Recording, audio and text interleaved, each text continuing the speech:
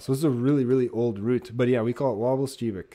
And so Waaboz is a rabbit, and Jiibik is a root. Waaboz Jiibik is rabbit root.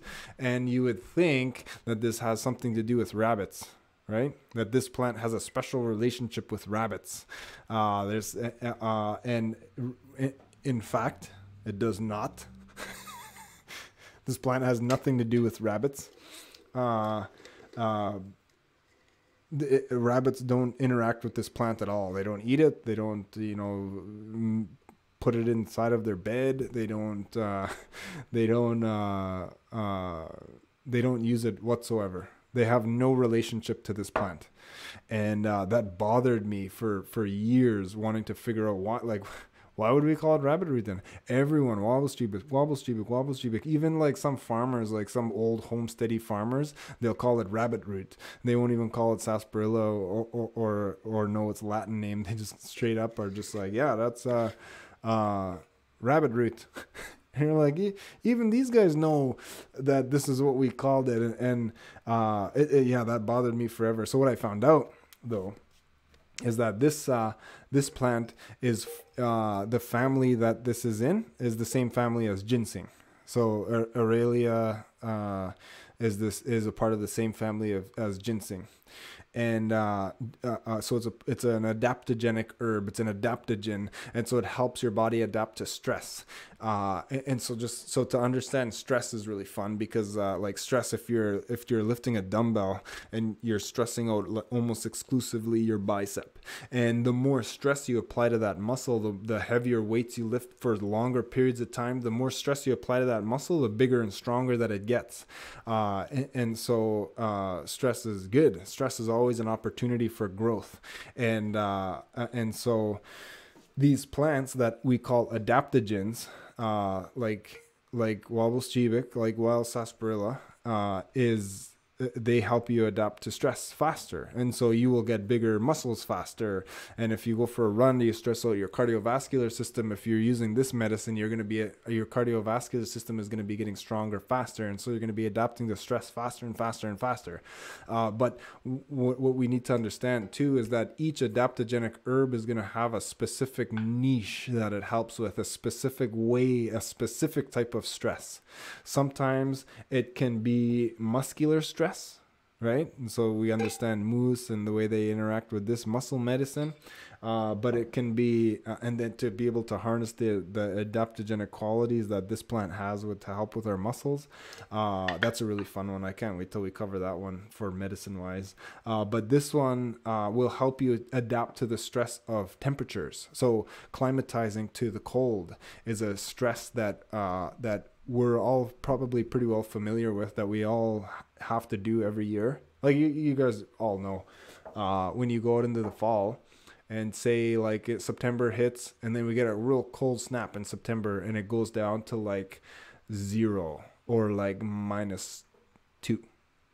You're going to have your parka on and you're going to be ready for winter. You're going to be freaking right out and you're going to be cold. It's going to be so cold that it hurts. You're going to be convulsing and whatever. Yeah. But then you adapt to that stress. The more often you're exposed to the cold, every time you go outside, you're adapting and adapting and adapting. And then springtime hits.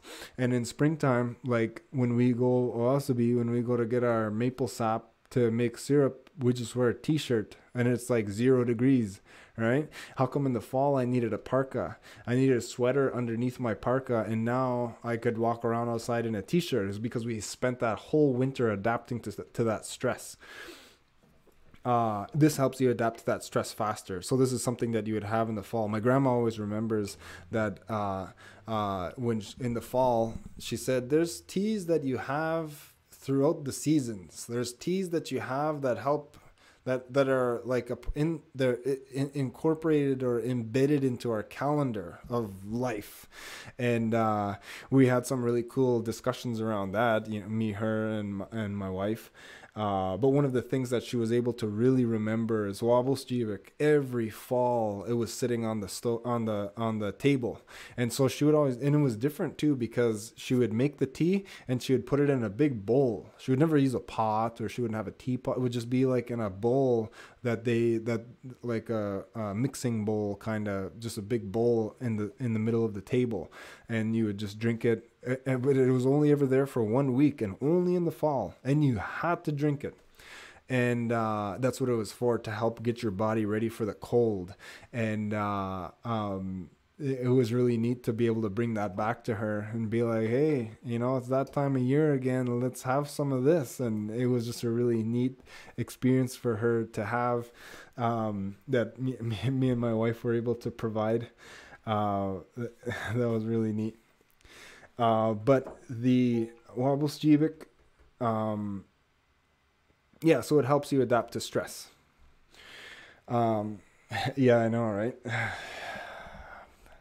Loads of ideas. I'm actually learning all kinds of cool programs and the COVID programs. So hopefully something like that will be coming soon.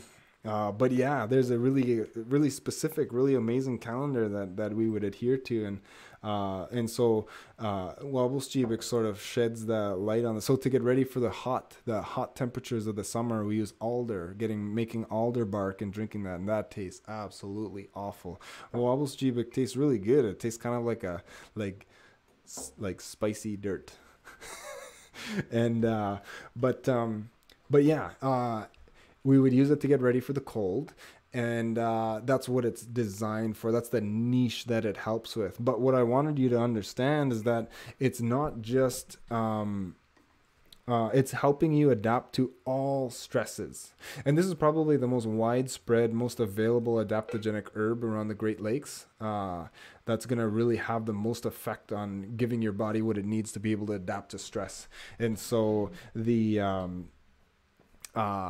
in that way, we need to understand now why it's called Waaboz Jiibik. Why do you think we named this plant after rabbits, when rabbits have nothing to do with it? They don't go anywhere near it. They don't eat it. They don't touch it. They don't have anything to do with it. The reason why we call it rabbit root, Waaboz Jiibik, is because when this plant gives you everything that you need to adapt to stress, and when you're adapting to stress faster, what happens is you have a ton of energy. You feel like you have a ton of energy, but that's not really what's happening. You're adapting to stress faster, and so you're getting stronger faster, and so you have more energy. Energy that you would normally be spending on adapting to stress, you're adapting to stress faster, so you have more energy to spend on whatever else you want. And so yeah, it does end up being like you have more energy, but it like extends your gas tank. You have a massive gas tank because the things that you would do on a regular basis, that like say you're piling wood all day, this is a really stressful thing, right? But if you're adapting to that stress faster, you're going to be getting stronger faster, and you could put more wood away faster with less amount of energy. And when you're done putting the wood away, you're going to have a whole bunch of energy left that you could spend on other things. And so what I want you to think about is why we call this plant rabbit root, why we call it Waaboz Jiibik. And so you think about what makes a rabbit famous, what makes rabbits interesting and unique, what makes rabbits different than all of the other creatures, what's special about a rabbit. Why don't you guys throw that in the comments there for a second. I'll give you a second. Why do you think, what makes a rabbit famous?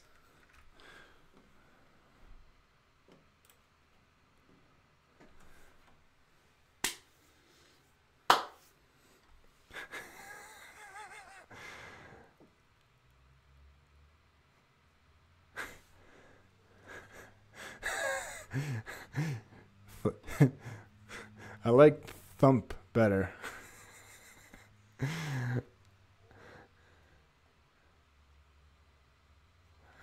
Yeah, bigger. What they said.